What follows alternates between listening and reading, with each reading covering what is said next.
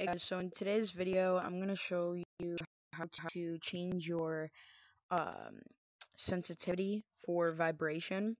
So all you have to do is go into settings. You can either, like you had recently done anything, it'll be down here, or you can go in your app library to find it, or you go right here and click on settings.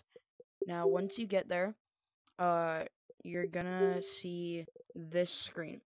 Alright, now you have to go down 3, and then here you go, devices. Now click on it, then go down to controllers, and then the second option is vibration intensity.